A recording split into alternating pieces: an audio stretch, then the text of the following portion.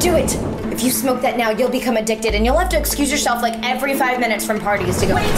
It's even worse than that. Your teeth become like this really horrible yellow, so your agents are like, go get your teeth whitened, and you do, but what you don't know is that the procedure hurts like hell, so stop! The unthinkable has happened. I could never quit the habit, so now my daughter is a smoker too. Please, we already ruined our life. Let's not ruin hers. Don't start smoking. You don't want to make yourself go back in time.